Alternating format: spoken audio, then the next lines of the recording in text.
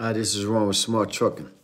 I want to challenge you to like the video, subscribe to it. Go to my website, smarttrucking.biz. Once again, this is Ron, driver consultant, where you will find your number one source of information. Right here is where you will find your number one source from a truck driver of over 20-something years. I've been in the industry for a little over 28 years now. Been a driver trainer, I'm a driver consultant, over the road, lease owner operator, independent driver, drove for companies for years. So I know what I'm talking about. Today's topic is, where do I start if I want to get my own authority? I want to give you a couple of things of what you're going to need. Tell you about a couple of things. One, you're going to need your operating authority, which is called pretty much your MC, your DOT number. This will allow you to operate in your state or interstate. So secondly, you will have to have insurance before your authority goes active. Thirdly, of course, you will need a truck and trailer, depending on what type of freight you want to haul, reefer, dry van, or flatbed. So first and foremost, you will have to apply. There are a lot of companies out here that will apply for your authority for you. I went through a company. I would have to dig up their name. They was pretty reputable. They didn't charge, I think it was only a few $100s or so. So I'm not going to recommend anyone, but there are a lot of good ones out there. There are some that's not so good. But the main thing, you have to apply for your operating authority, which then will give you an MC and DOT number. Then some states want you to have their state DOT number. So that'll be a total of 3 numbers, depending on which state you live in. Some states only require you just have the MC and DOT number, but some require you to have an MC, DOT number, and the state DOT number. So, but anyway, you'll have to have that, apply for it. You can Google search, and find someone that'll apply for it, or you can apply for yourself. It's not that hard.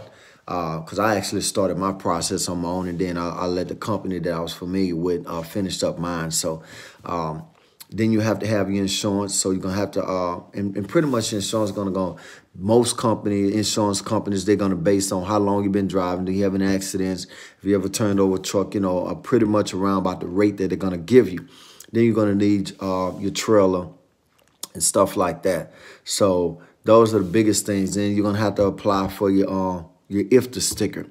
Your fuel tax sticker pretty much is basically what it is. You have to go to your local controller office in whatever state you're living in.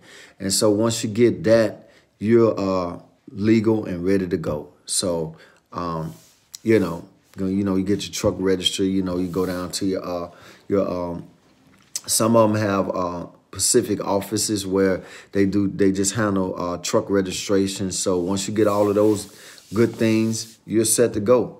Then you either, you got a lot of different load boards. Some are free, some are paid. Sign up and you can start finding loads, which this will be a discussion for another video. How do I find loads? How do I know I'm getting a good price? So look, those are the things that you need. Like the video, subscribe to it. Ron, I'm your number one driver consultant for all the cutting edge information in truck driving. Remember, you heard it from me first. I want you to do trucking the smart way. There are a lot of ways out here to do trucking, but a lot of guys are not doing it the smart way. What do you mean the smart way? The smart way means getting the most for my money, saving as much time as possible, doing things safe. So the list goes on and on. I'm all about doing trucking the smart way, because at the end of the day, we can come up with 1,000 ways to do trucking, but are we winning in the end? And so, hey, to anybody that's been wanting to do, become an independent driver, one, you need your operating authority, MC, DOT number, IFTA sticker, insurance for your equipment. You're going to need to get your truck registered, pretty much just like a car or whatever, get your tag. You can get a portion tag, with the P means, you want to pretty much go all over, or you can get just an interstate tag, interstate, tag. So, depends on what you want to do. So, you go down to your local office, comp controller for your IFTA, You can get a service that will apply for your operating authority. And so go to my website, like the video. This video has been helpful. I look forward to hearing from you. Subscribe to my YouTube. And I greatly, if there's anything you'd love to ask me, go to my website, message us, smarttrucking.biz. Once again, Ron, driver consultant. I'm here for you, the driver. I'll see you next time.